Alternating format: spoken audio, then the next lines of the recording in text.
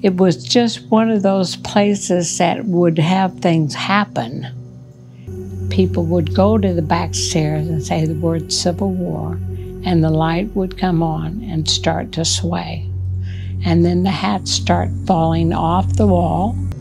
We had many people who have come and lived in the house.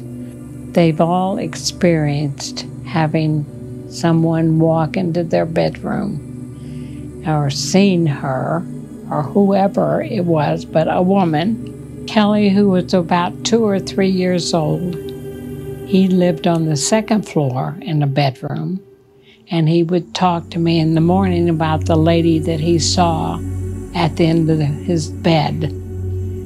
And I would say, "What lady?" And he said, "Well, she's standing at the end of my bed every night, looking down at me."